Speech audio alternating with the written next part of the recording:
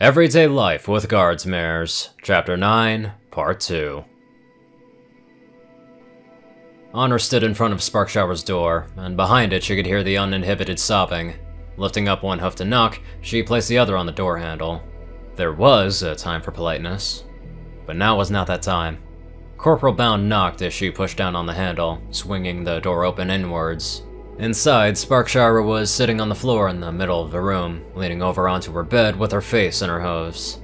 Eddie, specialist. From the bed, the sobbing instantly stopped with a gasp, but she still struggled up to assume parade rest. Honor closed the door behind her and walked up to the despondent Pegasus. Her snout was smeared with mucus and tears, her mane was a complete mess, and it looked like she'd gotten 2 steps into unzipping her dress down from the back before giving up. Now, it just hung loosely off her shoulders and forelegs. Although she was holding her mouth shut tight, Honor could see her trying to blink back tears, and her breathing was staccato and irregular. With another sigh, she sat down in front of her and spread her forehooves wide to receive her. Carry on. Almost before the words were out of her mouth, Artemis collapsed into Bound's waiting embrace and resumed bawling. Giving her a moment to settle in, she started to gently pat her on the back. The tears showed no sign of stopping anytime soon, so she took a look around the room. The bedstop blanket had a wet spot from where she'd buried her face, but it was probably dry underneath. Across from the bed on the writing desk, she spied a hairbrush. Leaning over without losing her distress specialist, she snagged the hairbrush and slipped her hoof into its strap. From there, it was a matter of slowly maneuvering Sparkshower over so she could whip back the covers and hop up to sit on the bed, before gently transferring the care of her head from on her shoulder to her lap. And now, the waiting game. Holding her head in one hoof, Honor Bound used the other to slowly brush her mane, teasing its tangles back into shape. As her curls were tamed, so too did her mood calm. Eventually, with her mane flowing freely, she was no longer crying. At the moment, she was just breathing slowly, with a runny nose. There was a tissue box on the nightstand, and Honor leaned over to pluck a hooful of them out of the dispenser, before proffering them into the waiting hoof of her charge. Lifting her head from the corporal's lap, Sparkshower sat up and took her time to completely clear her nose, even shuffling over and grabbing a few more tissues herself. At last, her tears were done, and her nose was clear. Granted, it was a far cry from being done, but it was a good first step. Honor took the edge of the covers and pulled them back, and Sparkshower slowly clambered up to sit beside her, her wings folded and head hung low. There was a long wait while she just sat there, staring at the floor. Eventually, she opened her mouth. Is it true? What she said? Some of it, yes. Her lower lip started to quiver, and Honor could sense a coming retreat to more tears, so she put a hoof on Sparkshower's far shoulder, drawing her back to lean on the brown mare's shoulder. The game is... it's real. She could feel Sparkshower shake her head against her. But how? How can colts cheat on the pony that they love like that? Glamour Spirit dropped a lot of knowledge on Artemis in a short time, but it was incomplete. A lot of reasons. Maybe the love is gone. Maybe the relationship was a lie in the beginning. Maybe they're just bored. But it's not just colts. Mares can take partners too. Sparkshower glanced up in surprise. They can? It's about power and money, Sparkshower, not gender. It takes bits to afford a semi-permanent companion on the side. Oh. There's even married couples here in Canterlot, public figures where both are seen in public more often with their saltine of the month than with each other. There was no response to that, just more deep, slow breathing. So she carried on. You can probably find a few in your Canterlot Match magazine. We never had anything like this in Barrie. Now it was Honor's turn to shake her head. Then maybe it's something only the big city ponies get up to. Or maybe even in Barrie, there were a few who did it, but they kept it discreet.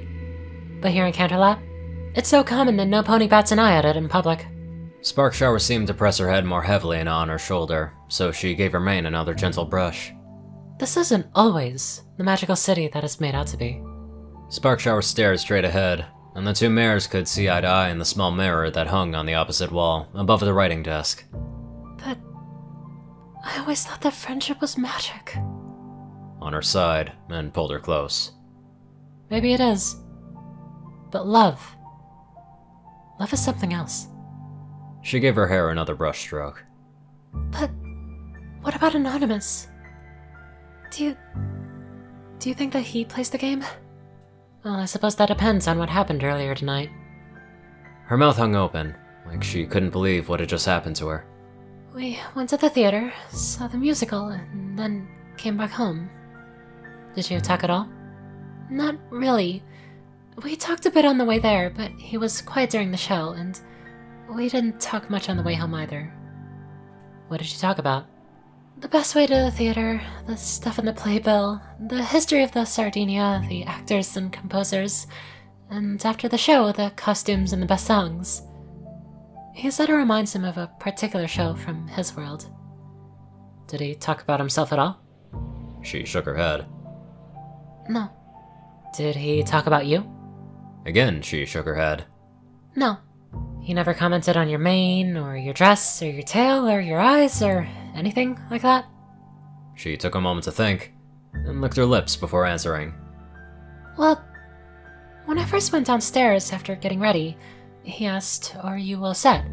And I said, "Yes, sir. Am I dressed well enough?" And then he answered, "Looks good to me, specialist." I remember he smiled when he said it. She smiled too, but then the smile disappeared in the context of the greater worry. Well, time for the big question. Did he touch you? Sparkshower scrunched up her eyebrows and looked up at Honor like she almost didn't understand the question.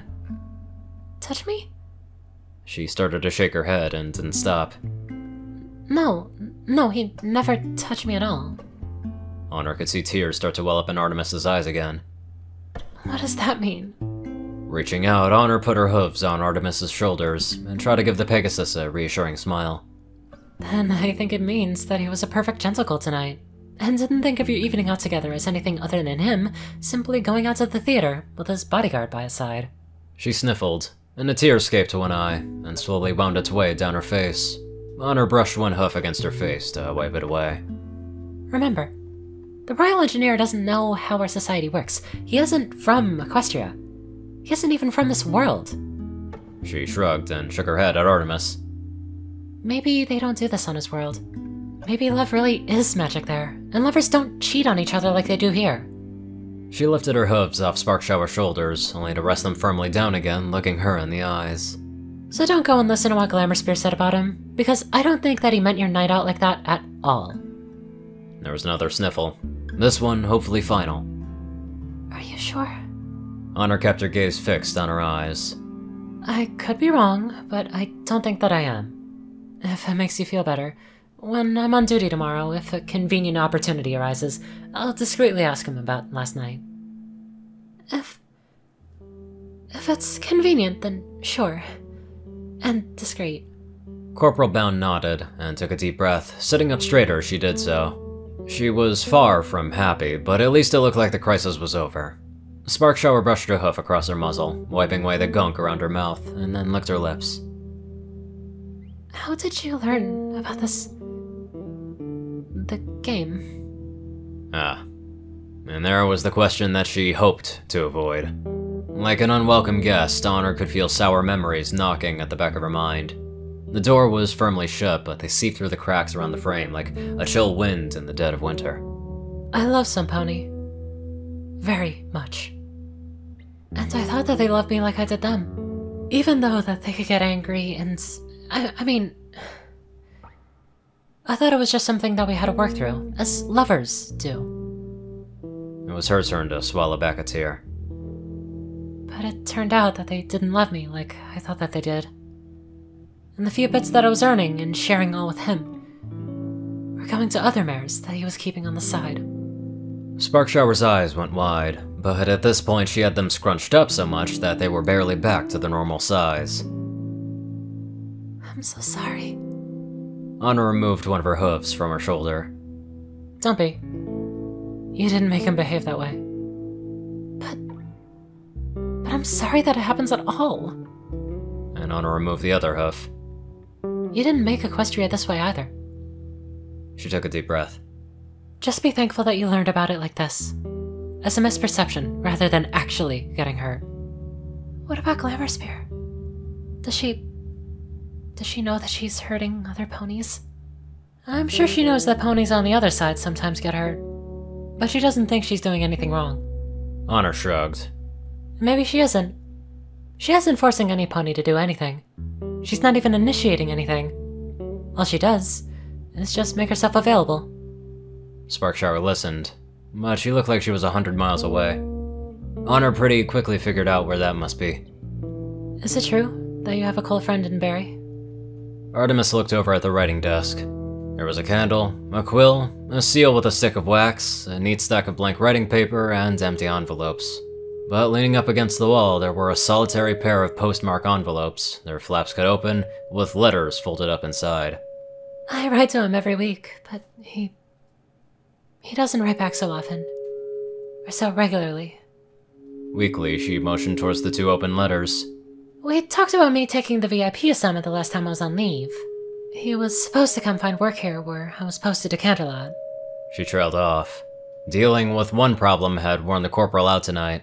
She didn't have the energy to deal with another, probably a bigger one, like the trouble a long-distance cult friend could be. All she could do was offer platitudes. Well, that's not very nice of him. But don't give up. Things could still turn around, and even if things go wrong, the last thing that you're gonna want is to be second-guessing whether it was your fault. She got down from the bed and turned around to face Artemis with a remorseful expression. Believe me, I'm the account specialist. She nodded and gave a weak smile. Yes, Corporal. Honor began for the door, but before she opened it, she looked back over her shoulder at Artemis. She was still staring at her letters. By the way, Sparkshower. She looked up at the corporal. That was a very mean thing that you called a glamour spirit earlier. She doesn't trot around the streets looking for a quick fix like that, so you should do something about what you said, when you're feeling up for it. Sparkshower said nothing, but she watched as Honor left. Closing the Pegasus's door, she made her way to the washroom to get ready for bed. Talks like those aren't always necessarily the easiest things to go through, but they're things that we need whether we do wrong or someone else does wrong. Anyways, let's get on to our cognitive donators. Top donators: Dash of Evergreen, Peter Coulthard, J Tinman, Darkside, and Ponyman. Courier Cruci, Strix, Sar630, Narwhals, Delta Omega, RuneScyther9852, Dospo, Ronnie Dragonwolf, Hunter Norman, Austin Rowland, Secret Moon, Tal Rasha, The Toilet Snake, Sword Brethren Mordred, Cerberus, Gulashing Hazar, Ronin Wandering, Enderai63, Random Person Man Guy, Easy, Jack Cadge, Starlight Glimmer, Squiddy Boy, David D. Sanchez, Soul Dragon, Gaggy, Trey, Shadow Drake, Joe Piercy, Alex F., Rainbow Dash, Teal'ca Anderson, TV Killer, John Becker, Leon Reynolds, Raven Speedster, Sacracal, Mr. ECU, Leslie Prickett, Edgar Garcia, One Kingdom 1, Nissa Rusan, Vazuri, Dyslexic Character Sheets, and Just a Random Boy. Thank you all so much for watching this video, and live life to the fullest.